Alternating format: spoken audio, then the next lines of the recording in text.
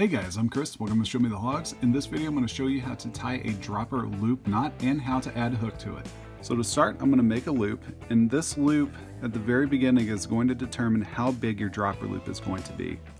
So I'm going to take my tag in, I'm going to thread it through that loop 3 times.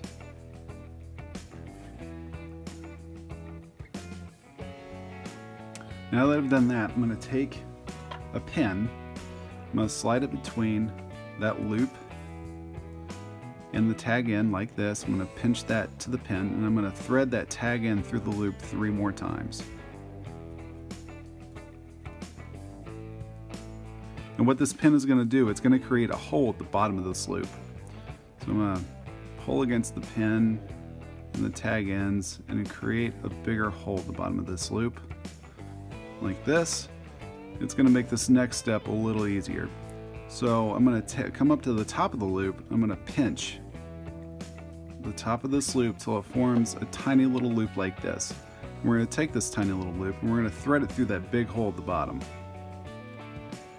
And now I'm going to pull the tag ends in my right hand and the tiny little loop at the top part of the loop with my left, and I'm going to pull everything tight.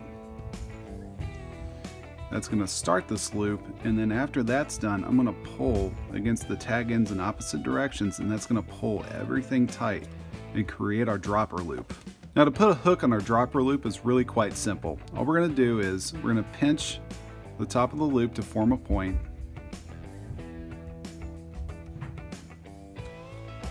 We're going to take our hook,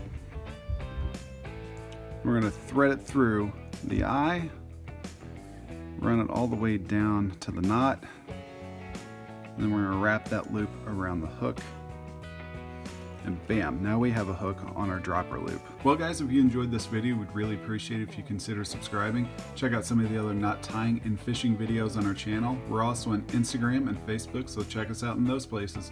We'll see you in the next video guys. Thanks for watching.